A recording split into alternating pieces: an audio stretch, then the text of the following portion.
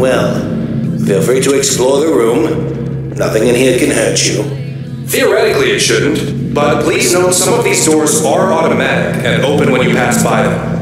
What he's really trying to say is don't stand here forever like an idiot. We won't open the exit door for you.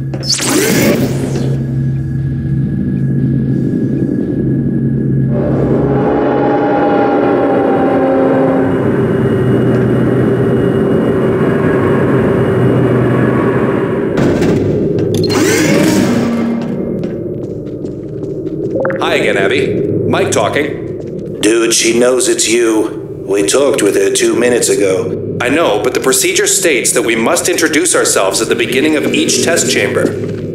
Okay. Welcome to the first test chamber. Your goal is located in the middle of the room.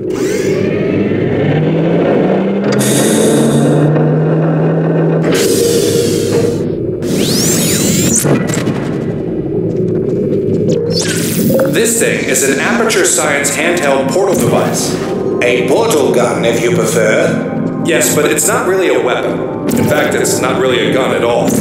It allows you to create dimensional portals. Or something of the sort, anyway. Be advised that this version of the device is not fully upgraded. You will only be able to create orange portals.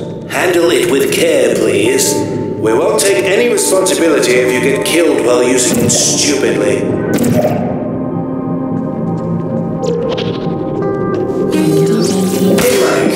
What's the difference between orange and blue portals anyway?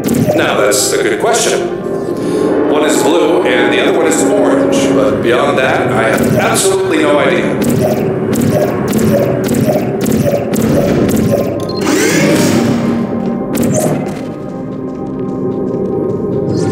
Welcome to test chamber 2. It's coffee time. We're taking a break. Do what you have to do. And do it alone.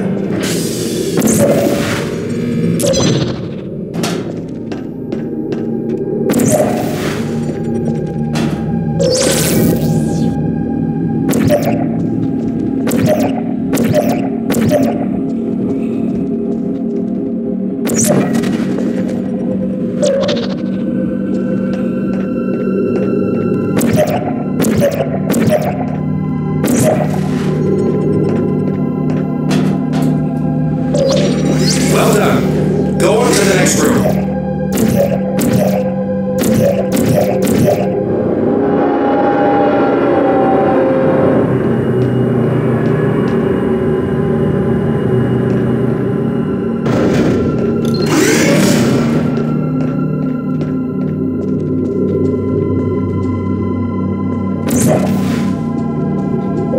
Welcome to test chamber 3.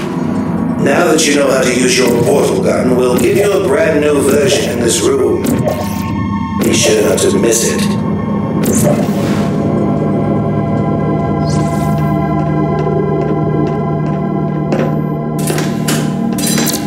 Alright, your portal gun is now fully operational. You can create a blue portal and an orange one at the same time.